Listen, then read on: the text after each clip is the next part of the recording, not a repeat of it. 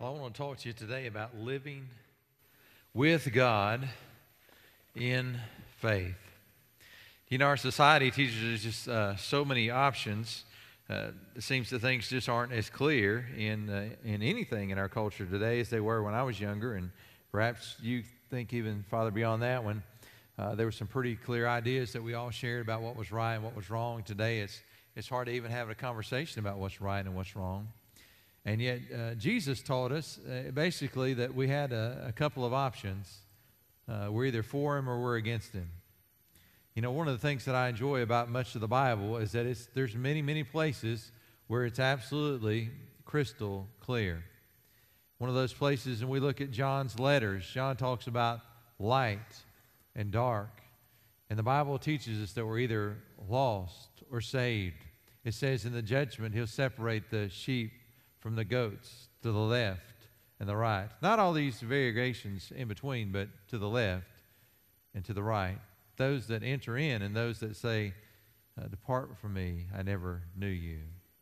So when you think about living life, we really have a couple options. We can live with God or we can live against God.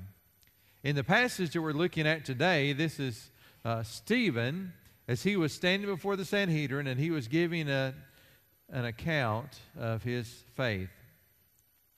And you know, as we think about Stephen and what he was facing, I remember growing up and thinking about how different America was from the rest of the world. We watch the news and we see people being burned alive. We see acts of terror. We see war and battles being fought in people's front yards and in the middle of their town, and thinking, we don't see anything like this in America. America is such a different place. And then hearing about persecution and thinking of persecution in places like Africa and then later in the Middle East and Iran and these different things, and thinking, but we don't have persecution in America. And yet I think that we're seeing so many shifts in our world that we may someday be experiencing some of the same things in America that other believers have faced for years and years around the world. And so you and I might be tempted to look at the life of a man named Stephen who suffered persecution for his faith and think, well, that doesn't really apply to me. I don't plan on being a missionary, so I'll probably never be in a situation like that. And yet the reality is that we may very well come to the point that we have to give a defense for our faith. And Stephen, as he stood before the Sanhedrin, he no doubt knew how this trial was going to end. The jury was completely stacked against him. The Sanhedrin had trumped up false witnesses to bring charges before him. Their very purpose was to get rid of him and to shut him up. And yet, as he stood before them, he didn't beg for mercy. He didn't recant. Instead, in great boldness, he told them the story of a man named Joseph, who, though his brothers were all against him, God was with him and delivered him in the end.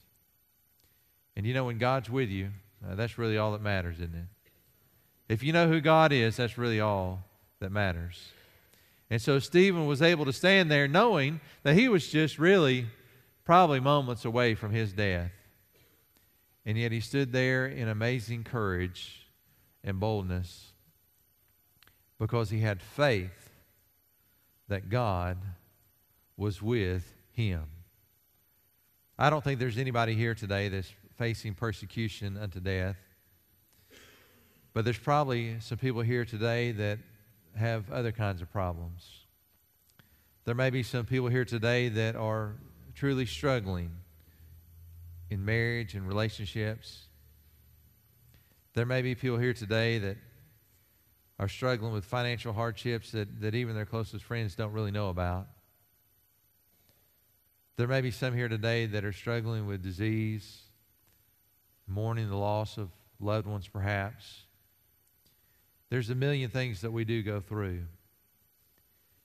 And yet the passage that we're looking at today, the promise of God is as true for your situation as it was for Stephen, that God is with us when we believe and trust in Him. And though He doesn't spare us from everything in life, He will go with us through it. So I want to invite you to turn with me today to Acts chapter 7, beginning in verse 9, as we look at this passage as Stephen tells the story of this man named Joseph from the Old Testament. And would you stand with me just out of honor and reverence for God's Word as we read this together? Acts chapter 7, beginning in verse 9. This is what the Bible says. And the patriarchs, jealous of Joseph, sold him into slavery.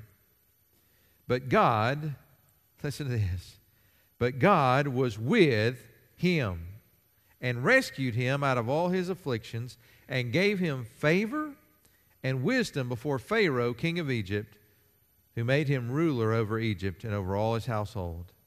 Now there came a famine throughout all Egypt and Canaan, a great affliction, and our fathers could find no food. But when Jacob heard that there was grain in Egypt, he sent out our fathers on their first visit.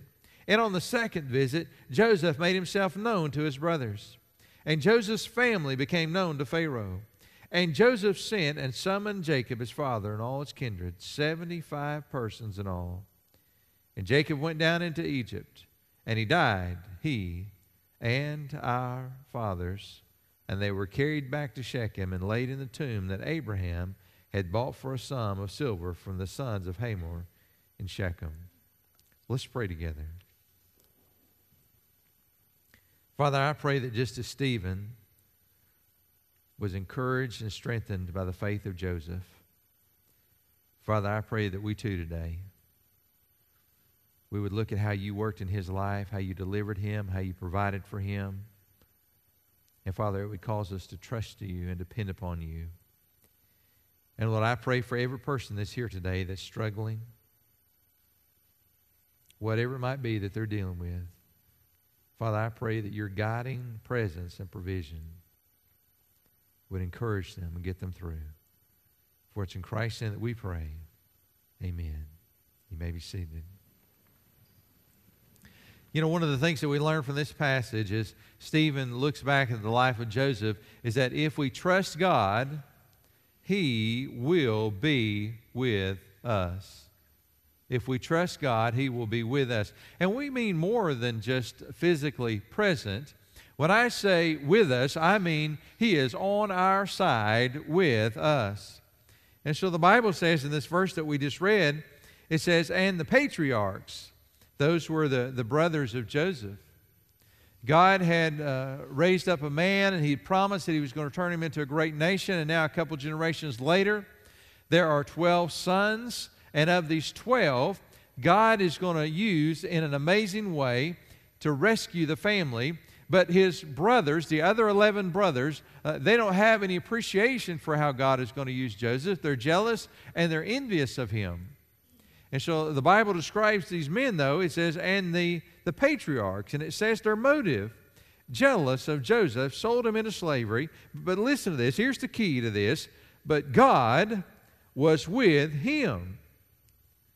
If you think about Joseph, Joseph had a difficult life.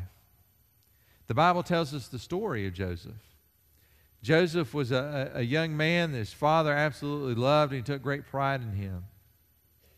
And God revealed to Joseph through a dream that he was going to use him to rescue his brothers. But his brothers, they were jealous and they were envious of him. The Bible tells a story about his father that made Joseph this coat of many colors. And when his brothers saw it, they mocked him, and they were jealous because they knew that their father loved Joseph. And so some of them wanted to kill him. But some of the other brothers decided, no, let's put him down in a well. And then they saw this group of people traveling by headed to Egypt, and they said, well, why should we just kill him and not get anything out of him? Let's just sell him. And so they sold him into slavery. Now, there's a lot of lessons to this. One of them is that maybe being an only child is not so bad after all.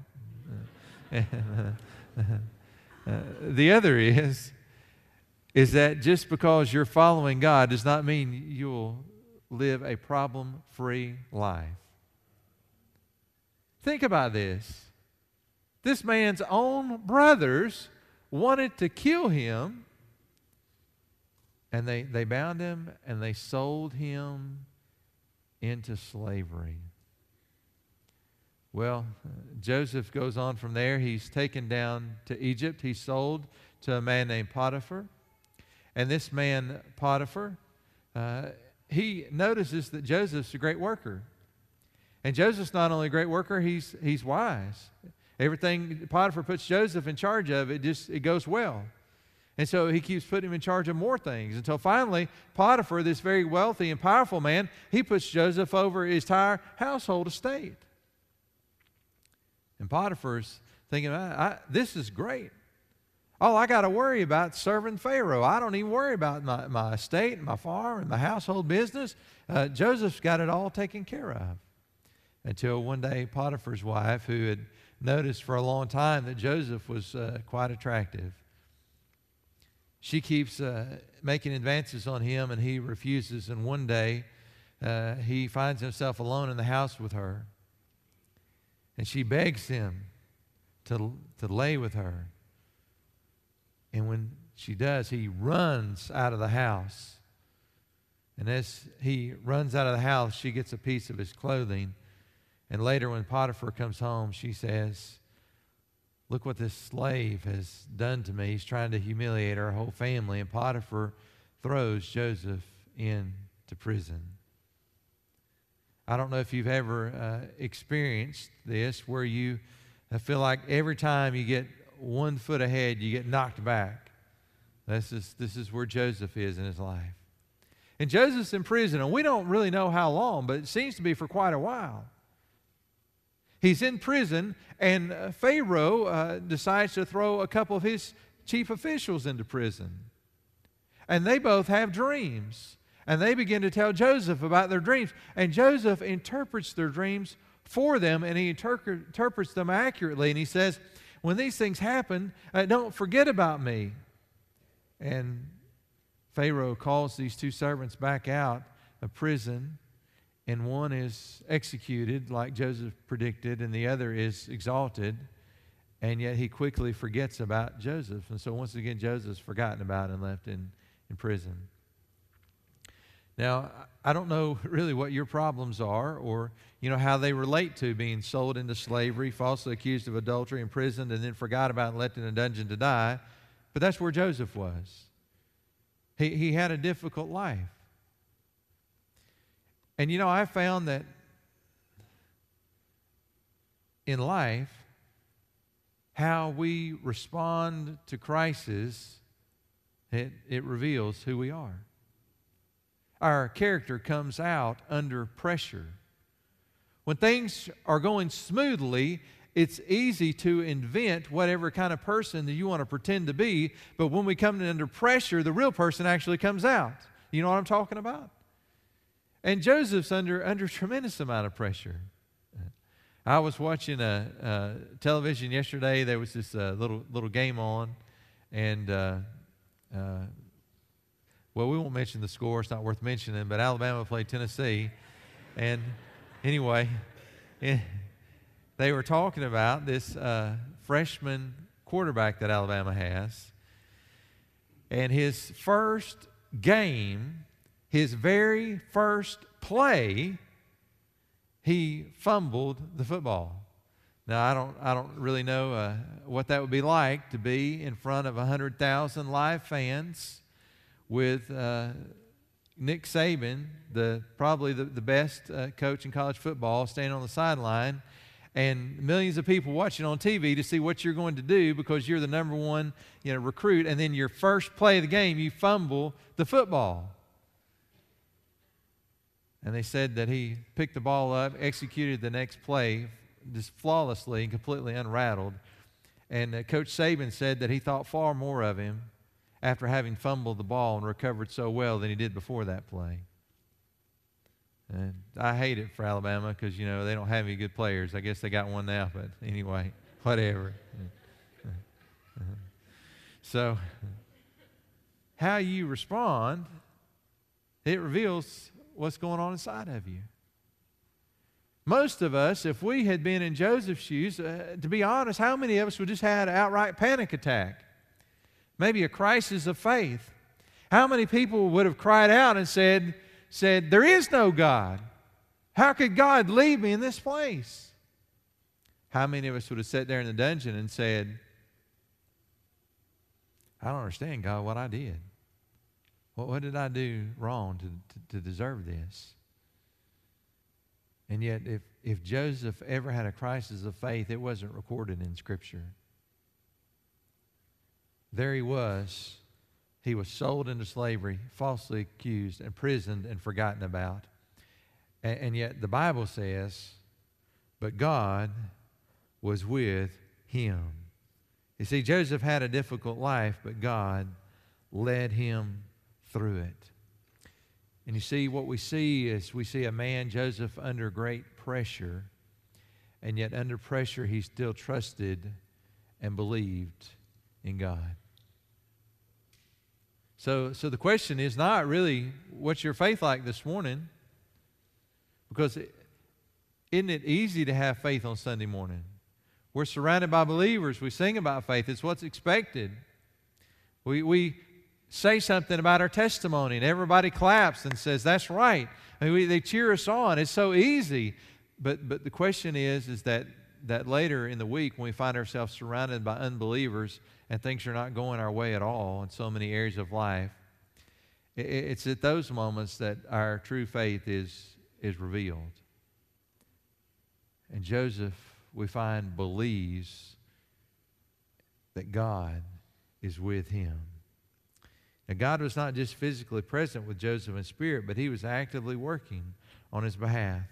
Notice what the Bible says in Genesis chapter 39. This is a description of the Lord working with Joseph. This is what it says. It says, the Lord was with Joseph, and he became a successful man, and he was in the house of his Egyptian master. His master saw that the Lord was with him, and that the Lord caused all that he did to succeed in his hands. Oh, isn't that something? The Bible says that the reason that Joseph was so successful was because God was with him, and God was with him in such a remarkable way that even Potiphar recognized that it was the Lord working through him. You say, well, that's an amazing Bible story. It is an amazing Bible story, but I believe that it's meant for all of us to live. You see, I believe that if we were to trust God with all of our heart and try to follow him, that he would be with us in such a way that even lost people would look at us and say there's something completely different about that person. I was watching an interview not too long ago, and I don't know if y'all remember Phil Donahue from years ago. And he was, I can't remember which network he was with. And Phil Donahue was covering this mine accident. These miners had been trapped underground, and Phil Donahue had been sent there to film it. It was in the middle of the winter. It was freezing cold. And during that moment, they finally got the miners out, and there was a local pastor that had came there, and all the families were kind of gathered up. And he said, let's all pray together. And Phil looked at the crew, and he said we got to get this on film.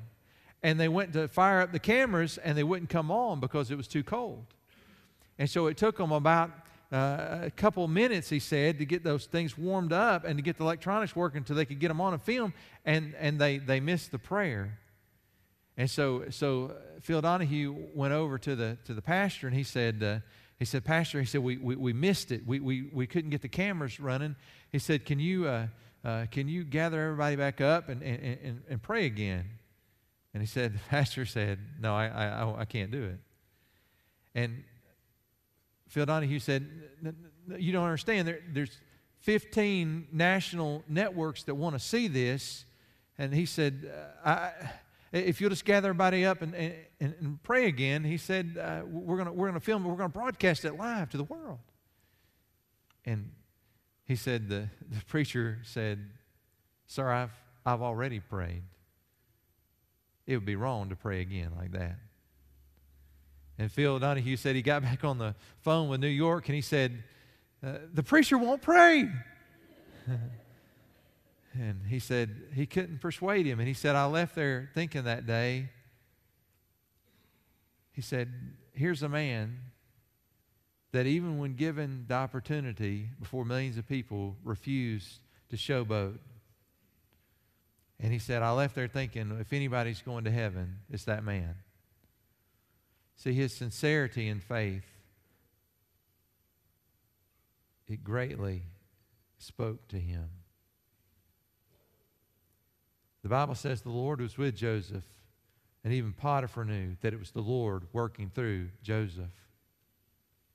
And I believe today that if we were to live our life following God, that even lost people would say,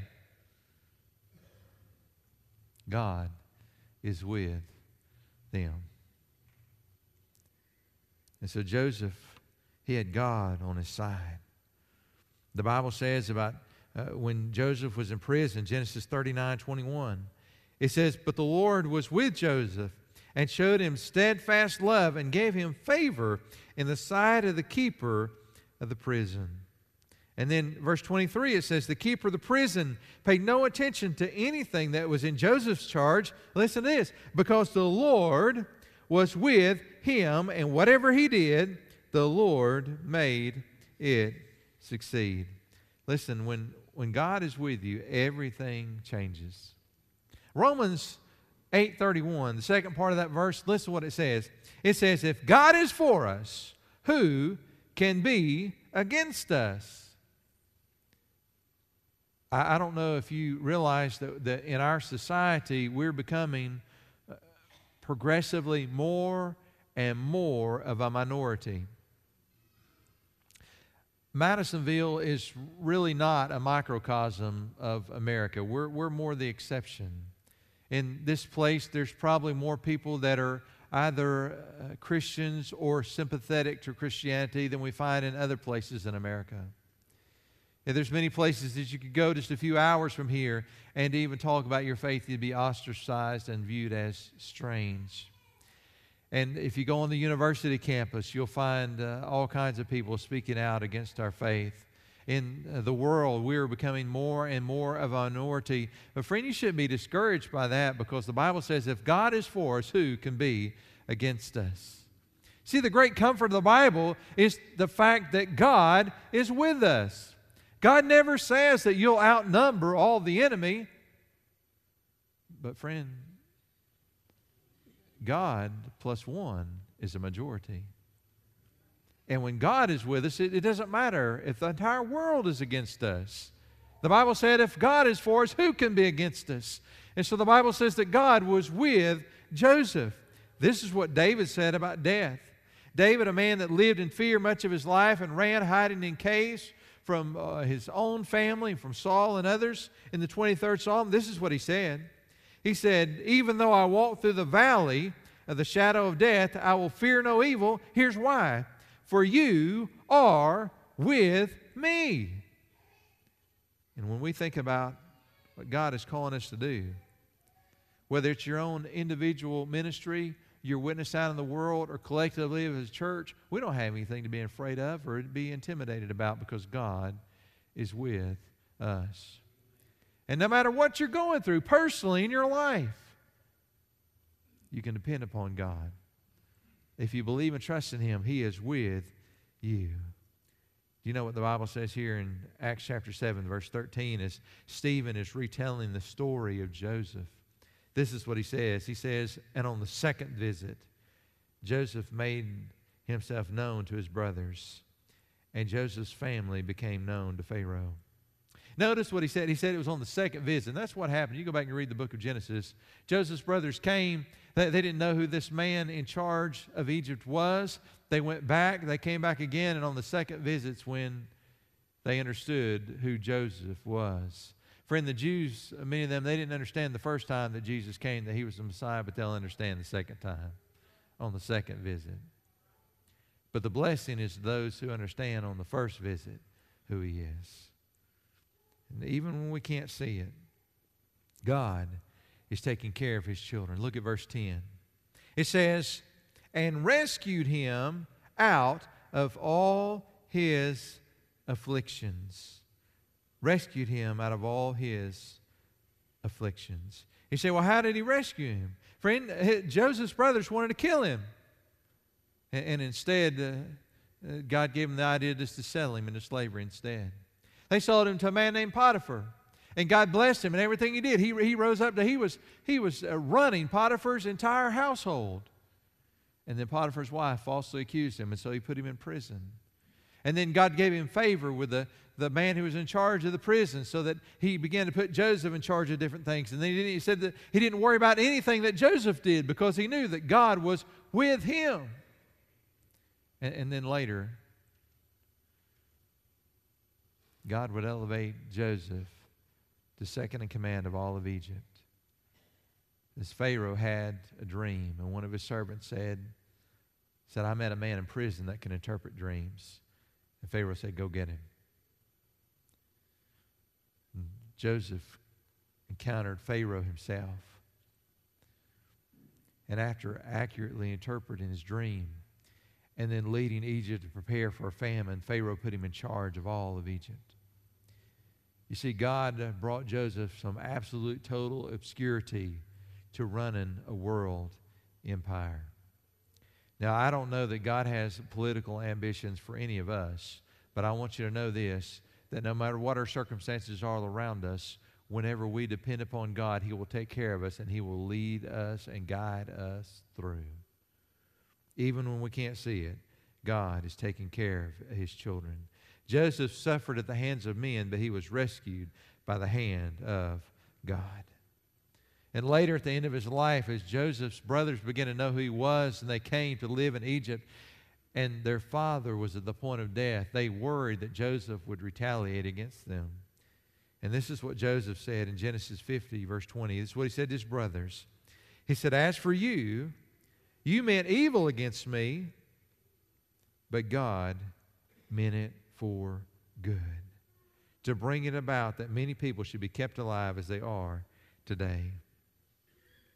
Oh, Joseph, he could have looked at his whole situation through human eyes, and he could have said, now that my father's dead, there's nothing to save you guys. It's going to be bad for you. Why don't we start out with a little slavery? I know a guy. I'll put you to work at his house for a while. And then I'm going to give you a tour of the dungeon. You can stay in the cell that I was in. We've made it available for you. I've been waiting for this moment. He had the power. He could have gotten his revenge. But instead of looking at his circumstances through human eyes, he said, I knew that you meant evil against me, but listen, it's okay because God even meant that for good.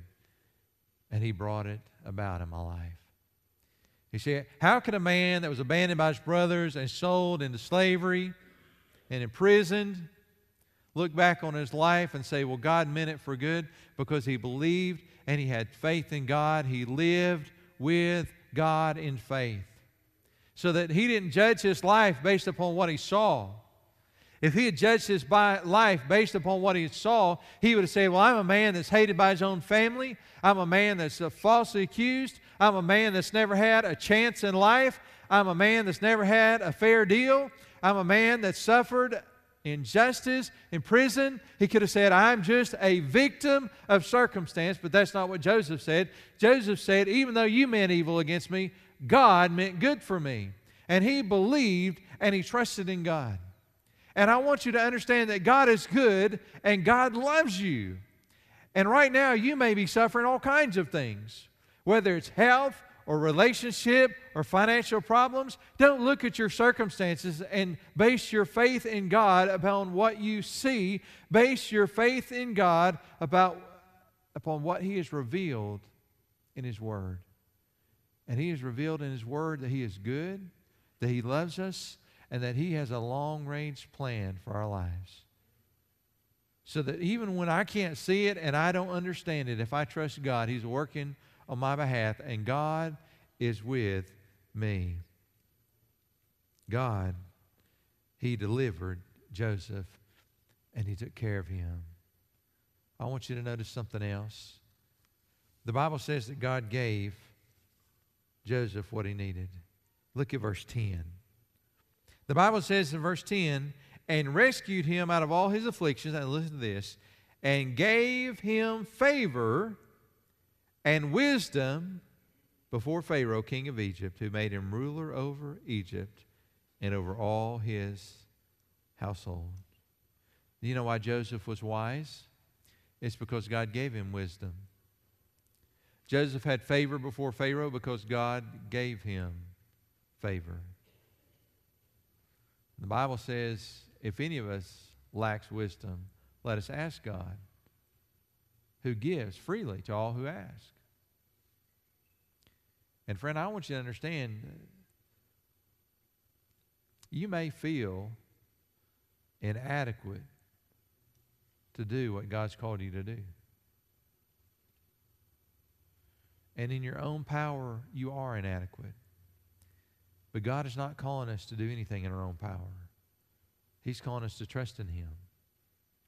And when we trust in Him, He gives us what we need. You know, I've discovered throughout my ministry, some of my best sermons were the ones that I started preparing in stark terror. I don't know if you've ever thought about this, but if you were given the opportunity to preach, I believe most Christians that grew up in church could preach a real good sermon. The problem comes when just a few hours later you have to preach another one. And then the next Sunday, another one. And then Wednesday night, you know, church people can be really unreasonable. If you're the pastor, they want you to preach every time you have a service. And I don't know if you've ever thought about what it takes to come up with something fresh, helpful, and accurate to say every service. And I remember there were times early in my ministry preaching through the Bible. I'd committed, I'm going to preach your Bible, Lord. I'm going to preach your word. And I'd start at one place and I'd get, a few passages ahead, and I'd come to a passage and I'd read it, and I would think, how in the world am I going to preach this passage? I'm not even sure I understand it. And I'd be on my knees in prayer and studying preparation all week, and yet come to church on Sunday and see God move in a miraculous way. Because if you trust God, He will give you what you need. And God gave Joseph wisdom, and God gave Joseph favor before Pharaoh.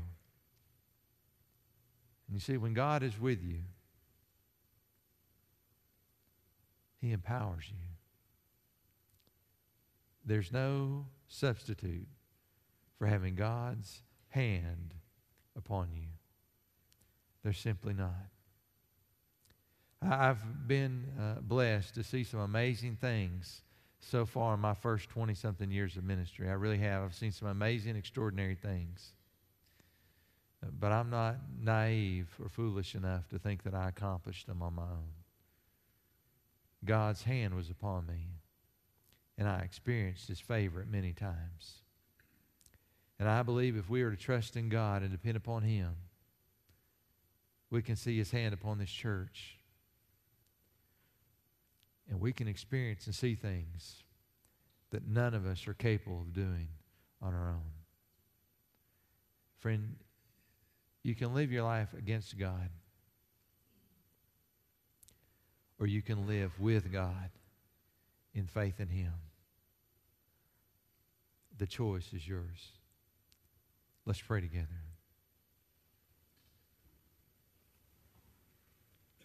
Father, I thank You for men like Joseph and Stephen that believed, even in the face of death, that You were good and that You were faithful. And Father, I pray that today there might be some men and women in this congregation, Lord, that have that same kind of faith. Father, I pray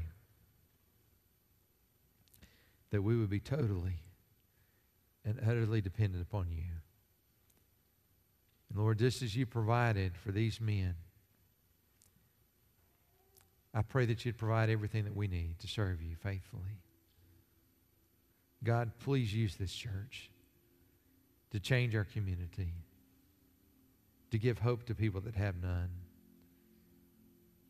to give life to people that are headed toward eternal death.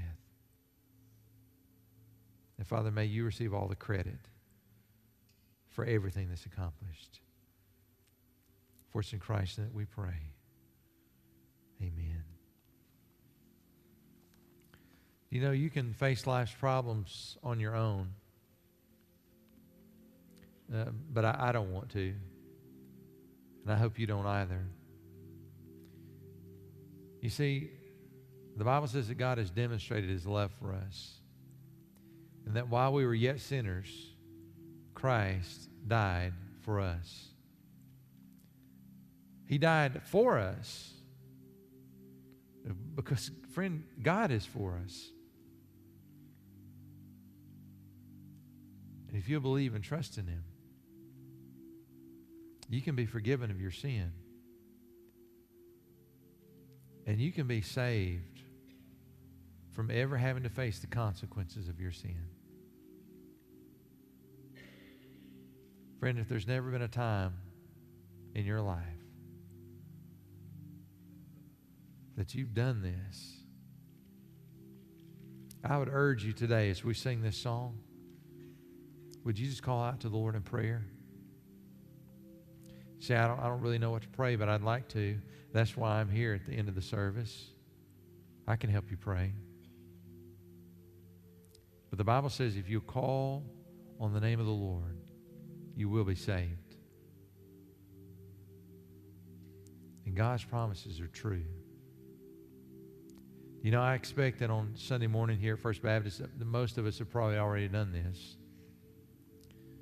But God is not finished working in you yet. You know how I know that? Because you're still here. You're still here. You might be retired from your job and career, but you don't retire from God's kingdom. And he's got something for you to do. And if you'll believe him and trust in him, he'll go with you and he'll empower you and give you everything that you need. All we have to do is be willing to come to the point in our life that we say, "Here am I, Lord, send me." So I would ask you today, if you're a believer, are you truly living with God in faith? And I mean believing and trusting in him every day to lead you, to guide you, direct you. Friend, if you're not, why don't you trust in him today? Repentance is not a one-time thing that takes place when we get saved. We have to constantly repent of things throughout our life as God works to conform us closer to his Son. And maybe you're at a time in your life that right now things are going really easy. It's easy to have faith when things are going well. But if we truly believe with all of our heart, we'll have faith that'll see us through even the darkest moments of life.